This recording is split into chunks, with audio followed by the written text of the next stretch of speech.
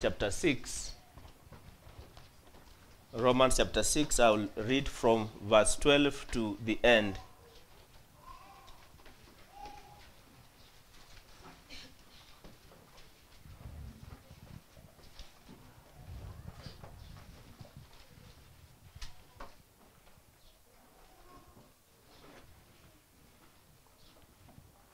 Just in case you have taken long without opening your Bible, it comes after Acts. That will be quite helpful. Romans chapter 6, I'll read from verse 12. I'll read God's word. Let not sin therefore reign in your mortal body, that ye should obey it in the lusts thereof. Neither yield ye your members as instruments of unrighteousness unto sin, but yield yourself unto God as those that are alive from the dead, and your members as instruments of righteousness unto God. For sin shall not have dominion over you, for ye are not under the law, but under grace. What then? Shall we sin because we are not under the law, but under grace? God forbid. Know ye not that to whom ye yield yourselves servants to obey, his servants ye are to whom ye obey, whether of sin unto death, or of obedience unto righteousness? But God be thanked that ye were the servants of sin, but ye have obeyed from the heart that form of doctrine which was delivered you. Being then made free from sin, ye became the servants of righteousness. I speak after the manner of men, because of the infirmity of your flesh. For as ye have yielded your members servants to uncleanness, and to iniquity unto iniquity, even so now yield your members servants to righteousness unto holiness. For when ye were the servants of sin, ye were free from righteousness. What fruit had ye then in those things wherefore ye are now ashamed? For the end of those things is death. But now, being made free from sin and become servants to God, ye have your fruit unto holiness, and the end everlasting life. For the wages of sin is death, but the gift of God is eternal life through Jesus Christ our Lord. Let us pray. God, this is your word, and we know how weak we are, Lord, in listening to it clearly, Lord, bringing it clearly to your people, and even applying it in our very lives. And therefore we ask for your grace this morning, Lord, that would you reveal much truth out of your word, and will you cause our hearts, Lord, to delight in it and to desire, and we may walk in this truth revealed to us even through the preaching of your word. Lord, I ask that you will strengthen me, for left upon myself, Lord, your people will benefit nothing. So I ask that the Holy Spirit will be with me even as I bring this word and as I proclaim this word, that all may be for the glory of your great name. In Jesus' name we pray. Amen. So this morning we are going to consider a sermon from this book of Romans, chapter 6, where I've read from verses 12 particularly, but I will be going back to chapter 4 and chapter 5 just to explain the context within these verses I've read. I've been placed. But before I come to it, maybe just to some years back, either 2 years or 3 years back the line, I was teaching one of my Bible class at school. You know, at school we have a privilege of teaching Bible every morning for around 40 minutes. So I was in one of my Bible class, and I don't know where the conversation had come from, and I did mention to my students that all of us in this class are slaves. And one of the students was very annoyed with what I said. He said that he can't be a slave. He can't be a slave, and it became a very big issue that even he threatened me. I will go home and tell my parents that we just came to school to call us slaves. And of course, it made my heart to tremble because, you know, I wonder whether the parents will understand my work is on stake, right?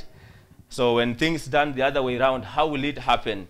And I remember telling this girl, as you go home to discuss to your parents about what I've just said, please don't just discuss from nowhere. Can you go home and read the book of Romans chapter 6? And perhaps when you come tomorrow, I would want to know what your parents have talked about Romans chapter 6 and what I've just mentioned, that we are all slaves. And so when the girl came tomorrow, the following day to school, he said that, teacher, what you said is right. And I wanted even to make it a bit difficult. I said it's not just right because I say it is right because the Bible says. You know, it is not. It doesn't matter whether he said it's right or wrong, but it's God who knows what is right and what is wrong. So if God has said it, then who are we to say that it is not true? And having said that, my title this morning is, whose slave are you? If you will not be like my student to start acting that you are not a slave, the question that I want us to contend for this morning, before you and behind you and in front of you and on your right side and on your left side, you are sitting with a slave. You are sitting with a slave. And I don't know whether you will want me to preach next Sunday, but that is the truth of the matter. The question that we need to ask ourselves, which kind of a slave are you sitting next to? Because in one way or the other, you are a slave. Paul, in chapter 4 and chapter 5 of the book of Romans, has been contending for the fact that our justification, our standing right with God, is not because of anything that we have done or we can do, but our right standing with God, it is just because of what Christ, or it is of what Christ has done. It is by faith through the Lord Jesus Christ that any man, any woman, any child who was born in sin can be counted righteous, can be counted not guilty before God. That's what the word justification means. And of course, he continues to talk about the grace, that our salvation in chapter 5, it is based on grace and not anything that we have done to earn salvation. And I want to say that, to insist, though that's what I'm talking about this morning, but that if we have reached a level of thing that we can be justified before God by anything you can do, that is a great lie you are living in this morning. Where it was justification from Abraham, Abraham believed in God, and it was accounted to him as righteousness. It still remains so even this morning, so that when you come with your righteousness, when you come with what you can do, or where you are raised from, or which church you go, or wherever and whatever your parents were, or wherever the family you come from, you are bringing things that will not hold water. They are broken cisterns. And of course, Isaiah will describe us as filthy rags. But that those who will come to God to be justified, they must just come depending on the Lord Jesus Christ and putting their faith in him. And that it is by grace. It is not something we merit. Grace simply means unmerited favor before God. And therefore, salvation remains so. And therefore, if you are here and you have not come to Christ, and this is the reason you are having that, I want to make my things look good, I want to start flourishing in my life before I come, I want to tell that that's not a biblical truth.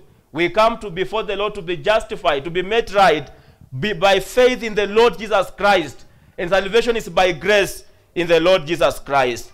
And after Paul contending for these truths here, which are very wonderful truths, we need to hold on them. We never need to neglect them. You know, something I think Paul is very logical in terms of his writing. He looks at things, and even I think he asks questions that people would rise as a result of his teaching. And therefore, he has taught about where sin abounds, grace will abound more, that the grace of God is more than our sins. And that is true because that's why we are believers. Some of us are surprised that even God forgave us our sins, right? If you are not surprised, I'm surprised that even me, I'm a child of God. Now you want to start following me to know what I sinned, why I'm surprised this, but they were great sins. Even yours were great sins before God. And the grace of God became sufficient in our life. And Paul, having said this, maybe something will come, and of course it was there also in church history. Somebody will say, okay, if the grace of God is sufficient, therefore we can continue living the way we want, right? And therefore in verse 1 he asks of chapter 6, what shall we say then? Shall we continue in sin that grace may abound? And that again, another question he asks in verse 15, he says, or almost the same question, what then? Shall we sin because we are not under the law, but under grace? God forbid. And therefore, Paul, after having explained justification by faith and salvation by grace in Christ Jesus alone, you know, he's looking forward to a situation where somebody might think that because this is true, then we can live the way we want. This is a group called the Antinomians, who hold that they can live the way they want as long as they have been saved by the grace of God. And I want to say that if your mind has persistently and permanently hold to the fact that you can live the way you want because God has saved you by his grace, I want to bring to your attention that you are not a child of God. If you persist in your mind that you are saved by grace, and therefore you can live the way you want, I want to bring to your attention that perhaps you have not known the saving grace of the Lord Jesus Christ.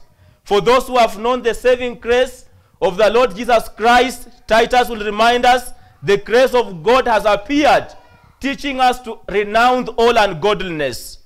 And therefore those who have come to this grace are not those who are saying, anyway, we have perseverance of the saints.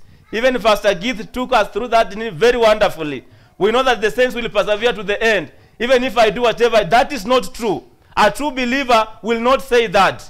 Will not say that. If you continue in your sin with the cloak of the grace of God, then in the first place, you have not come to know of that grace of God. And because this is something that Paul is looking forward to, he gives here an analogy of a slave. And that's why I asked, whose slave are you?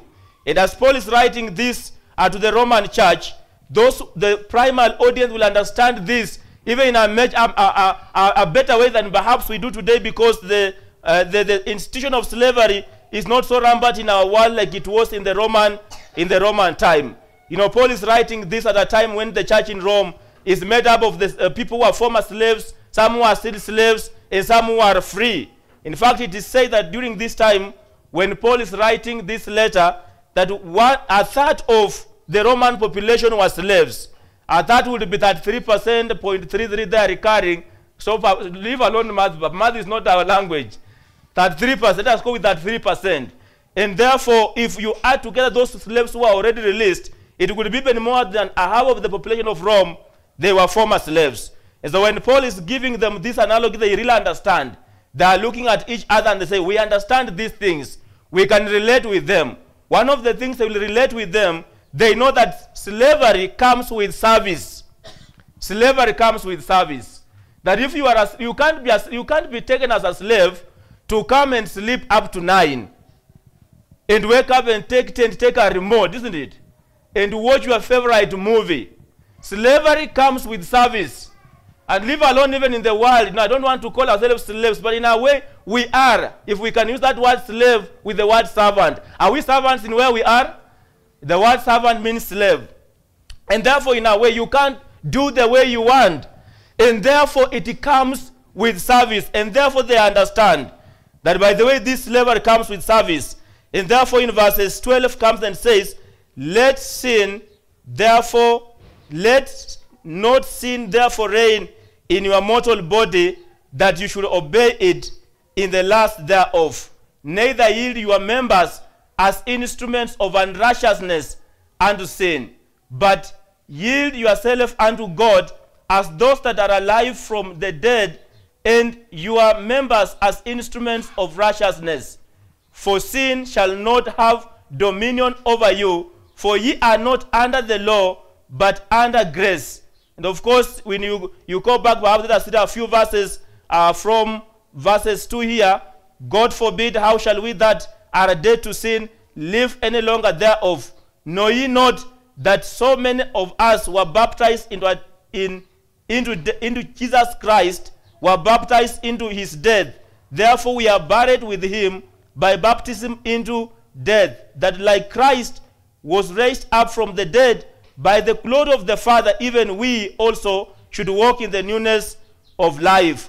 And of course, we will continue with that aspect to show them that the one you yield obedience to, that becomes your master.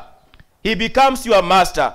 And therefore, he's telling these Roman Christians, let not sin therefore reign your mortal body. We know that all of us are born dead in our sins and trespasses. And the only thing we can do left in that state is to serve sin. It is to be slaves to sin. It is to be servants of sin. But when Paul is telling these dear ones that let not sin therefore reign, that means that you have been enabled now not under the dominion of sin. You have been now, it has been made now possible in you not to be under the dominion of sin. And therefore, if it happens that you are serving sin, you are becoming a slave to sin, it is by your own choosing. That's what he says here. Let not sin therefore reign. For sin indeed, for those who are dead in their sins and trespasses, sin reigns. You know, the word here is given to that of a king on the throne. And therefore, if you are not in Christ, sin becomes your king. Sin is the one what motivates you to do whatever you do. But it's not so with these dear ones at Rome, in the Roman church. And Paul is telling them they should no longer serve sin. They should not serve sin because they are not under the dominion. Verse 13, neither yield your members as instruments of unrighteousness unto sin, but yield yourself unto God as those that are alive from the dead. Yes, you are dead, but now you are alive in the Lord Jesus Christ. You have been given new life. You have been given you are a new creature in the Lord Jesus Christ. And therefore, you need not to continue living as those who are under the dominion of sin. Verse 14, it says, for sin shall not have dominion over you. That is something so wonderful. An encouragement for us as believers, that sin cannot have dominion over those who have come to the Lord Jesus Christ savingly. Sin cannot have dominion.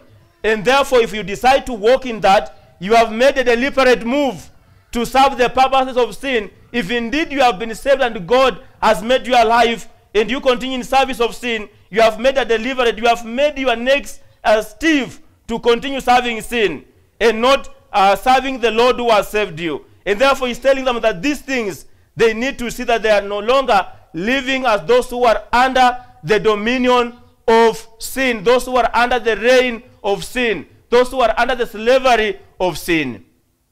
And how much are we supposed to be reminded this as those who have been saved by the precious blood of the Lord Jesus Christ?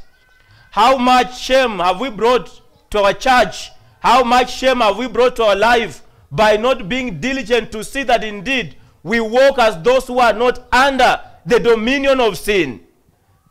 We have not been separate in the world.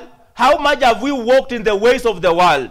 How much have we gone down like a dead fish down the stream and not resisting the current of this generation?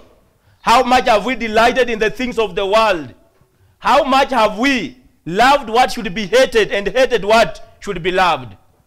And these words of Paul to the church at Roman, it must be also a word this morning, that sin does not have dominion over us, and therefore a call for us to strive and fight as those now who are not dead under the reign of sin, but those who have been given life in the Lord Jesus Christ.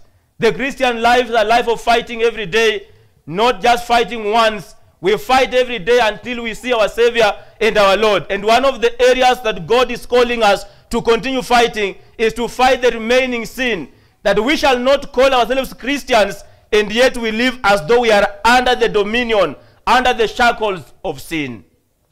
That's what Paul is telling these people. It's a wonderful thing to be reminded, dear ones, that we are no longer under the dominion of sin.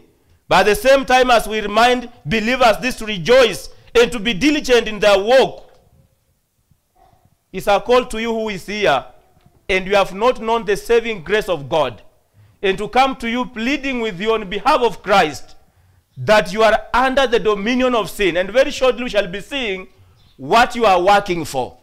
It's amazing that in our sin we are working, and that at the end we shall be paid.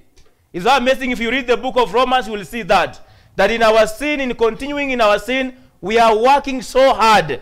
We are working so hard, and by the way, we shall receive some down payment in this life, but the final payment will be done later, and it's not a good payment you want to wait for. So Paul is beseeching these people, never say that you are under grace or you can live the way you want. You are not under the dominion of sin. Therefore, live like the children of God. In short, what Paul is telling me and you this morning, are you a Christian? And if you say yes, he says, then live like a Christian. And that means in our families, that means in the world where God has put us, in our workplaces, in whatever that we find our hand to do, whatever the conversation and relationship we are in, we are simply being asked this one. It's not a list of 10 things. You are simply being asked. You were in Tanzania last week. Even in Tanzania, live like a Christian. Okay? Wherever you are, even there, just live like a Christian, isn't it? You're outside the country where the pastor is not there and your parent is not there. You are a child, your husband is not there, your wife is not there. Even there, just live like a Christian. Live like a Christian, because you are not under the dominion of sin, but that you are now alive in the Lord Jesus Christ. Pray that this will be our life as believers. That this will be we shall strive for this life. As we rejoice, we are not under sin, but also we shall live it out. I pray that our Christianity will not just be a Christianity of the heart, but a Christianity that shapes also our outward life as we live in this world and as we seek to glorify the name of the Lord.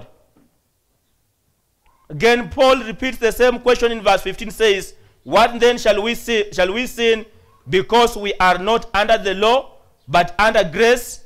And he does say, God forbid. God forbid that should happen. You know, for those, I'm not a Greek student. For those who do Greek language, like my brother Ken perhaps will help you later on this. I hear that it's a very strong word in Greek. A word that, you know, umejua kuna ile yes, kuna ile no inakuanga small yes, ndio? Na kuna kuanga yes inakuanga big yes. So here Paul is giving a very emphatic no in Greek language that cannot happen. It can never. Why even should it happen? It can never happen that you want to say that I can live the way I want because now I'm not under the law. You know, we say that the 10 commandments of the law tell us we can do nothing on our own. And therefore the law points us to the Lord Jesus Christ. Or as they would say, the law, the 10 commandments, they tell us you cannot obey your parents on your own. You cannot stop stealing on your own. You cannot give false witness by your own power. You cannot stop all those things on your own power. And therefore we are left with our mouth closed. And therefore it points us to the gospel of the Lord Jesus Christ. And as the book of Matthew chapter 5 verse 17 reminds us that Jesus Christ is the one who fulfilled all the law. It says, can we find one indeed who has fulfilled all the law, and we only get him in the Lord Jesus Christ, and we say we hang on him by faith and we are justified. But after believing in the Lord Jesus Christ, we are pointed back to the law. That which you are not able to do, now go and now live out. Let the commandments of God shape your life on a daily basis. And Paul, with this in mind, says it cannot be, God forbid, that you can be there thinking that you can live the way you want because you are under grace and not under law. Say verse 16, know ye not that to whom ye yield yourselves servants to obey, his servants ye are, to whom ye obey. The word servant here elsewhere, it has been interchanged with the word slave. And therefore he's saying that wherever you serve, wherever you are a slave to that person, wherever you serve. And we know in life we have been in various enslavements. And perhaps even if you are refusing, just on a general sense, maybe you have refused about the slavery I'm talking about, either being a slave to sin. But think about even your phone. How many of us here are slaves to our phones? Don't raise your hand. But you know how sometimes you wonder, kumbe nimekuwa hapa 1.5 hours just scrolling. And as Brother Joseph would say, as the phone loves and also you love, help it to love. And you just continue for 1.5 hours. And as you continue, in a way you are becoming a slave. And you say, let me put it down now, I will not look at, let me prepare my sermon. I will not now look at this phone. Unless I tell my Jemima, take this phone away from me and let me just have it in the morning. And we want to go back. Maybe something has been sent on the church WhatsApp group.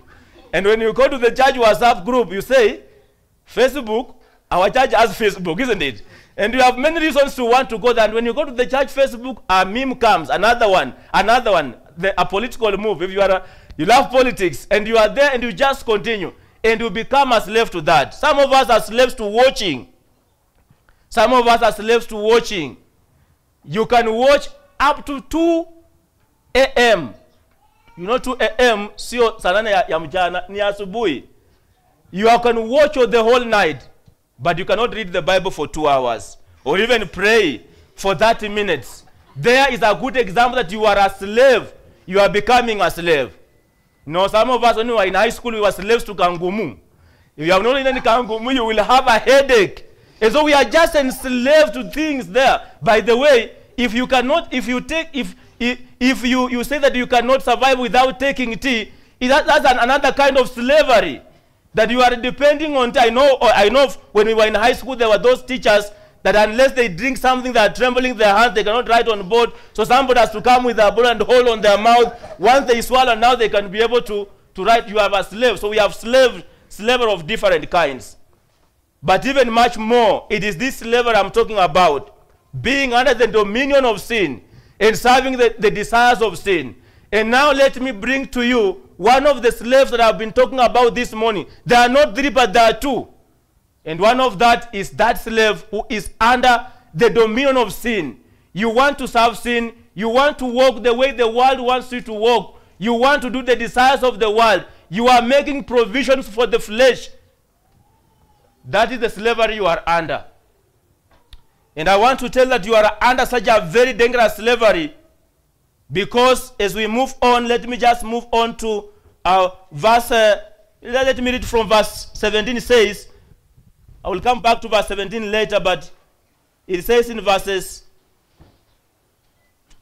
19, I speak after the manner of men because of the infirmity of your flesh. For as you have yielded your members servants of uncleanness and iniquity unto iniquity, even so now yield your members servants of righteousness. For when you were the servants of sin, that's where I wanted, you were free from righteousness. And then the question is asked, and maybe perhaps you will answer us, for desiring to continue into sin and serving sin and living for sin and rejoicing in sin. What fruit had ye then in those things? Therefore ye are now ashamed. And we see that the only thing you are looking for is shame. By serving under the dominion of sin, the only payment one of the payments you are waiting for, it is shame. And we know that that can happen in this life, but definitely it will happen in the life to come. You are working hard for shame. If all of you are going to a job and you are told, one of the payments you will get after working in this company, you will be ashamed. You will be ashamed. How many people will sign the contract? None of us. But already you have signed the contract. If you are still living under sin and doing the desires of your flesh and desires of sin. But this is what the Bible says, that those things which we did, we are ashamed. That's why sometimes as elders, when we are listening to the church membership, our testimonies, we tell people, please just tell us when you are saved, because even it is shame to mention those things we walked in before the Lord saved us, right? Maybe you can tell us and we can smile and do high five. Mine, you will excommunicate me immediately from this pulpit. But thank God for his grace, that I am who I am because of Christ. And therefore we are saying that these things is a shame. It's a shame. It has said that young people want to walk in fornication, and we have pregnancies. Would you think that you will be courageous to face people? Will you not be ashamed in that? And because I'm having Esau here with me, I must justify this. Even if you are ashamed, do not abort. Okay? Do not do that. It will be a shame 2 times. Abortion does not make one a girl. It makes one a mother of a dead child. Okay? So don't go and do that. But do you see the shame it brings? Or maybe you are walking an adult and you contract HIV and AIDS or other diseases. It will cause havoc to your body. Or even let us say you are involved in corruption and you are arrested. Msikie tu nimeshiwa kwa sababu niliiba pesa ya rafiki. Walinipatia kununua kitu mimi nikapotea siku 2-3. How many people will visit me in the prison the way you visited me when I was arrested because of water? No one will want to come. Even in fact, I know you might write, I know this church is very generous. You will not write on the social media, we have no part and parcel. In fact, you will not use my name. So that, but it causes shame. But see in verse 23, it says, for the wages of sin, because we love wages, when we have worked, we want to be paid, right? We want to be paid when we have worked. My friend, this last month, something happened. It almost brought me distress. All teachers had received their pay. Now, I was in a conference, so I said, let me be agent. I will check my account in the evening. So I went back to the room where we were sleeping, and also you are my roommate, right? You never knew, brother, I was passing through anguish. I didn't think so. So I went back to the room where I was sleeping. I said, let me check my account. Perhaps maybe I can send Hapu something before I go back home. And so I checked her account and I saw my account was 25.8 for, can you imagine? I remember. And I wondered, I'm not paying 25.8 for what has happened. So I said, let me be a gentleman. I waited. I told my wife, please take the ATM, go to the equity agent next day to check if my phone is the one that is misbehaving. My wife gave me a report that I was not expecting. He told me what you have seen is right. and so I wondered, what should I do? Because you know what, I have worked, isn't it? I've worked the whole month and I was expecting pay. Just like, and other people have been paid. Thank God my employer sorted that, but after waiting for almost a week in that distress and anguish. And you know what? If you are serving sin, you will be paid. There are wages. Wages are earned. You can't be given a wage that you have not worked for. And the Bible tells us in verse 23, for the wages of sin is death. And that is the completion of the payment you are working for now. In this life, you will receive some payment, like the shame we have talked about. Like we have seen the disintegration or the breaking of families we can see in our world today because of sin. With the murder and the death we see in the world today because of sin, that there is a final payment that will be done. And the Paul reminds the Ephesian church that the wages of sin is death. I wonder this morning, you are here and you have not come to Christ, and you are persisting in serving sin. Are you sure that this is the wage you want to wait for? If I want to come here this morning and I say I'm coming to kill you people, how many people will come here? Or you know that Pastor Waswa, I got a gun and today is just going to fly bullets on everybody. Who will come here this morning? You love your life, I know. As the way you look at me, you love yourself and it is good. No one will come. But if we are serving sin, we are not fleeing to Christ, that he may remove us out of that bondage of sin, the wage we are waiting that will be a completion of that payment will be death, eternal condemnation. Eternal condemnation. Is that something you want to be paid for, you children who are here? Malipo ya dhambi ni kifo. Je, ungetaka kufanya kazi ambayo malipo yake ni kifo? It's not just death, but it's a death forever. It is eternal condemnation. In absence of God, I don't know, you go and read the book of Zephaniah and you will see how it describes how that place will be of distress. And that's what we are waiting for. Is that what you are waiting for this morning? Is that something that you can rejoice and say that I'm waiting for the wages of sin? My prayer that the Lord will open your heart and that you will see the saving grace of the Lord, because the next verse or the next section of this verse says, for the wages of sin is death, but the gift, and remember it's a gift, but the gift of God is eternal life through Jesus Christ our Lord. I want to come to you this morning to remind you, if you are under the slavery of sin, this morning by the grace and the mercies of God, your slavery ship, if there is such a word in English, can be transferred. Even before you leave here this afternoon, utumwa wako unaweza kubadilishwa, wewe ambao ulikuwa mtumwa wa dhambi ukuwe mtumwa wa Yesu Kristo. And this is how it happens. That Jesus Christ, God through his love, he sent his son, that those who believe in him will not perish, but will have everlasting life. And he said that it's a gift. He gave us his son as a gift. It is a gift because in your sin, you don't deserve it. In our sin, we do not deserve it, so it is a gift of God. Salvation being a gift of God leads to eternal life. And it's through the Lord Jesus Christ our Lord. And this Christ who is life eternal is still opening his hands open, asking, come to me all who are heavy laden, and I will give you rest. Do you want to live here this morning again, neglecting this great gift of salvation that the Lord has given to us freely, and that we can come to him as Isaiah will come and buy without money? Come and drink those who are thirsty without payment. Do you want to go back at home, leave this service, and continue working for these wages, which is death? Or would you flee to Christ this morning, trust in what he has accomplished on the Calvary cross? And even now, this morning, right now, it will be said that you are a part of those who have eternal life in the Lord Jesus Christ. Whose slave are you? If you are a slave of Christ, thank God. It is not by your own doing. It is because God worked in your life so mightily. And as a way of responding that we can glorify God, we can live for him, we can let his glories be known to those who are within and without. And if you are under the dominion of sin, you are a slave to sin, I want to plead you this morning, your master is not a good master. He's not a good master you are serving. He promises heaven, and even he cannot even give a small earth. He posts very great things, and there is nothing can fulfill. He has lied for you for so many years that by doing that you are enjoying. Remember when people are in sin, they are saying that they are thinking that it is amazing. The more people are under slavery, the more they think they are free, isn't it? You remember the book of John chapter 8? And you know, Jesus is telling the Jewish people that you are slaves.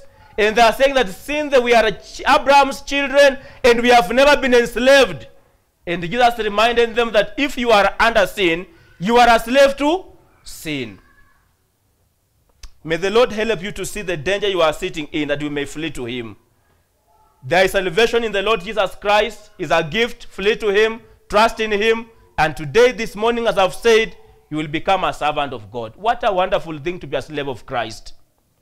What a wonderful thing to miss all the kingdoms of this world, to miss all the pleasures of this world, to be a vagabond or to be alone in this world, to be a lone ranger in this world, but only have the Lord Jesus Christ. You wouldn't want to miss that. Eternal life means great things. Being with the Lord forever, not separated, enjoying his bliss forever, is something you won't want to miss. And this is only through the Lord Jesus Christ, our blessed hope and Savior. Flee to him. Let us come to him in prayer. Our Lord and our Father, we thank you so much this morning. Lord, we, as we have come to you, we rejoice that, God, you have indeed changed our slavery. As who served sin in the womb of our mothers, we have now become the servants of God. Oh Lord, help us to rejoice. We may not serve you grudgingly, seeing that we are having a good master. A master who have given us the greatest gift, eternal life. Lord, we are here this morning that those who have come here, they might be our children, the teens, or even the adults, Lord, who have been coming here. But inside their heart, they know they are still under the slavery of sin. Oh Lord, may you open their hearts. May you bring them to yourself, for you are the one who has the power to draw. Oh Lord, may they hearken to the voice of your word, that they may not go and continue in serving sin, whose wage is death. In Jesus' name we pray. Amen. We shall stand and sing.